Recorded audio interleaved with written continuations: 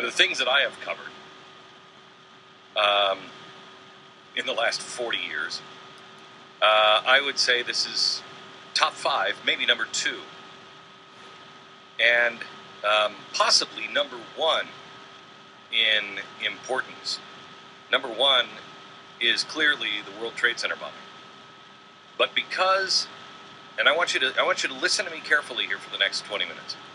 This is very, very important.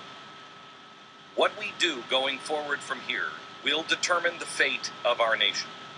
Make no mistake. This story is number 2 because of what I know. What we do will make this the most important story of our lifetime. What's happening now is very important. What happens in the aftermath will make it the most important because it will either save our country or we will be done. So let me just say this to those at the highest echelons of government that know the tagging system. They know all about events, not files, events. Let me send this message very clear. We know who this Saudi national is. And it is in your best interest and in the best interest of integrity and trust for the people of the United States of America. It's best coming from you, not coming from a news organization. It's best coming from you. You have until Monday. We have information on who this man is. And listen to me carefully in your little event world.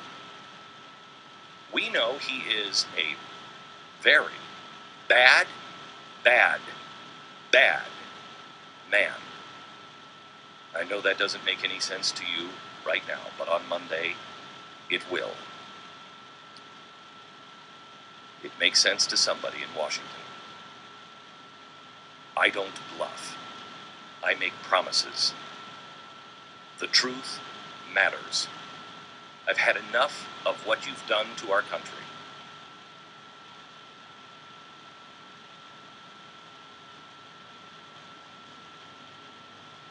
I thought I had heard and seen it all. I thought I didn't trust my government. No. There is no death that these people will not stoop to. They have until Monday. And then the blaze will expose it.